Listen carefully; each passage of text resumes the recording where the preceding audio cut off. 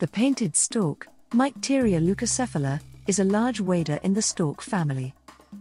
It is found in the wetlands of the plains of tropical Asia, south of the Himalayas in the Indian subcontinent, and extending into Southeast Asia.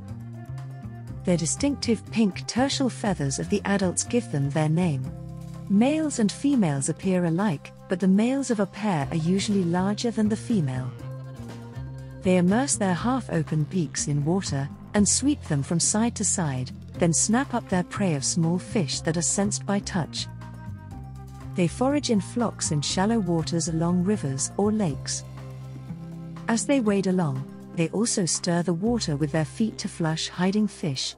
They nest colonially in trees, often along with other water birds. Photos and videos taken in India. Happy birding!